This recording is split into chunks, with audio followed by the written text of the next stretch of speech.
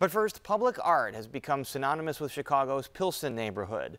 A new mural on 18th Street is using the medium to preserve the community's history and to memorialize nearly 50 of its residents. Lizette Garza's family has lived in Pilsen for 3 generations. She's a community organizer in the neighborhood. And she's one of 46 residents featured on a new mural. There's a lot of important significance is putting down historical roots, what it means for cultural heritage. Artists Pablo Serrano and Mateo Zapata created the 4,000 square foot painting. It's named Somos Pilsen, which means we are Pilsen. The mural is just a quick snapshot of a community in motion, right? And part of that motion is an affirmation of the things that bring us together. The mural is on the western side of Carnitas Don Pedro on Pilsen's 18th Street, a community staple. The late Don Pedro opened the restaurant in 1981. The Duarte family commissioned the mural, which is also in honor of Pedro. The artists say the community members speak to the variety of experiences in the neighborhood. Being someone who grew up here for, 30 plus years, I recognize everybody on there, and I understand, the roles they play.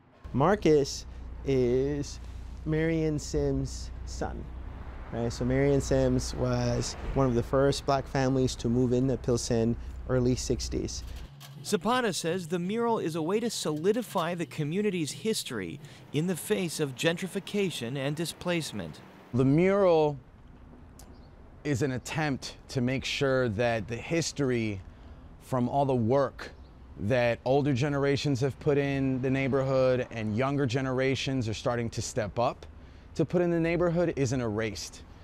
Somos Pilsen features essential workers, musicians, and business owners. One community leader featured on the mural is Concepcion Rodriguez, known to many as Concha. She's lived on the same street since 1967.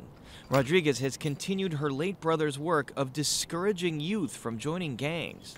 I have letters of kids writing to me, telling me that they thank me because they were able to get out of a gang because of my brother and myself.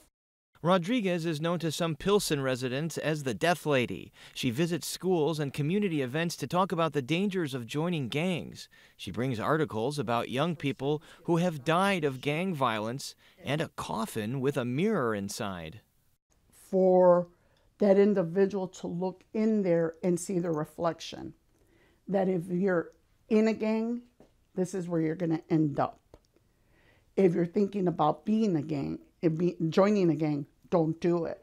Somos Pilsen is also an opportunity to show young people a positive representation of their community. There's a certain level of power in controlling your own narrative. And it's been too often that immigrants are represented as criminals, whether it be in the media or whether it be by conservative politics. And it's up to us to change that. Seeing all those individuals, seeing Angela Miller, seeing a Teresa Fraga, seeing Don Pedro up there, looking at it, I'm proud of it because these are the Latinos that have made a difference, not just in this community, but in society. And while public art is common in Pilsen, Zapata says he hopes the mural inspires other communities to leverage art to empower residents.